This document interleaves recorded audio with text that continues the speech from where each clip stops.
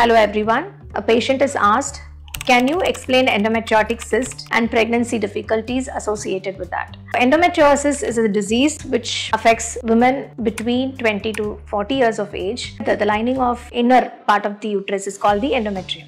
So this lining, if it is start growing outside the uterus, then it is called endometriosis.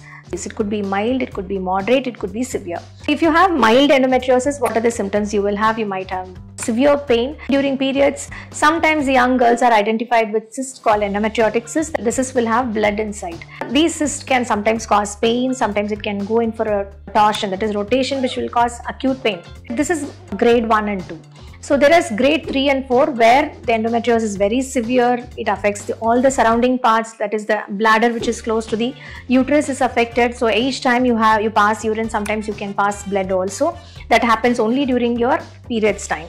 Sometimes when you pass motion, you can also pass blood, and this is because your intestines are affected by endometriosis. And sometimes the endometriosis can randomly be there in any of the abdomen area. These changes, when we identify it, will definitely affect your fertility, and it is treatable, and it will only be affecting your reproductive life, and later part of your life it doesn't affect you at all most of the times.